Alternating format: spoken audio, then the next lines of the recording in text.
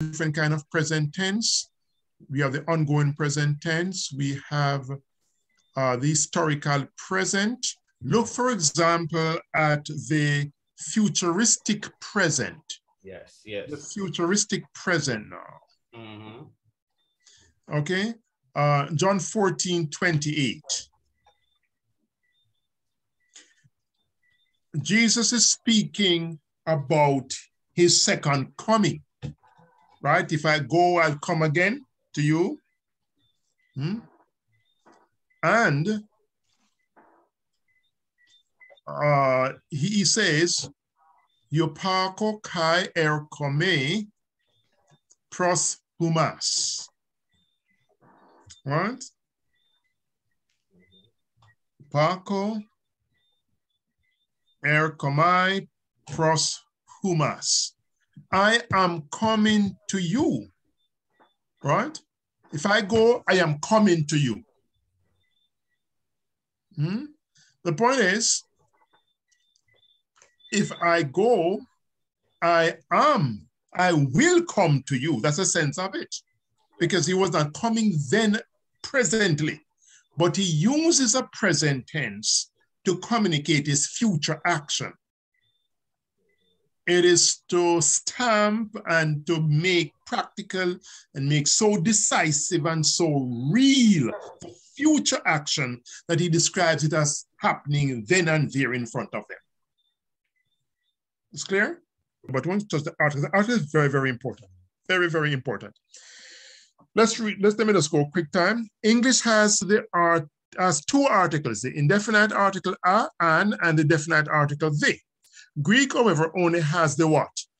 Definite article. Generally, the Greek article is translated with the English the, but because of its many usages, other words connected to its usage are used to translate it as well. It is more often than any other word. It is used more often than any other word in the Greek New Testament, some 20,000 times. And that's according to William Wallace, 207. Arthros is the articular use. It has the article.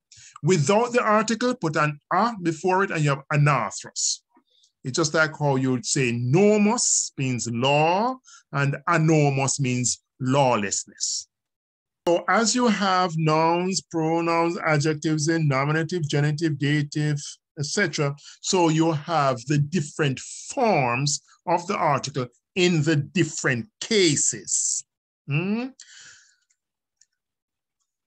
You have learned the second declension already, us, o, on, and it's very important that you have memorized that, because if you have memorized the us, o, on ending of the second declension, you'd automatically know the article, because the article is simply the addition of a tau before the ending, so to speak, of the second declension. So by and large, you see a tau added, right? So this was us, but this is only exception here. The sigma is gone. So it is just ho, u, tau. The theta is the tau is added. Who's a ut, ho, tau, to, ton. The article in English, the article the same form, the, irrespective of the function of the sentence. However, this is not the case in Greek or Hebrew as well. As seen above, the article has different forms depending on its gender, number, and case. Okay? This is partly so because the function is to qualify, conceptualize, or identify whatever part of speech it governs. Therefore, it will agree with its governed entity in gender, number, and case. What am I talking about? First of all, we see the article in different cases, right? And gender and number.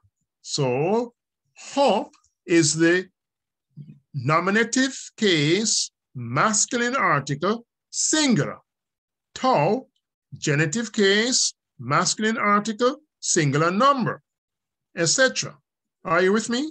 So the article has gender, number, and case. Here is a noun ending in us, and it looks like nominative. It's not nominative. It is genitive. Are you with me? I know that based on article. Yes, because the article will never change, but these nouns, etc., changes, because what happens is that this is a second declension noun in which the nominative is us, and this is a third declension noun in which the genitive is us. So your article is just stabilize a bar. That's the reason why it's very important to learn the basic paradigms, because you're going to have deviations from them, but having deviations from them, you will be able to flex. Very, very important. So whatever the article is, the noun or pronoun or adjective control has to be the same. This rule may sound simple, but this will save you from 1,000,001 nightmares.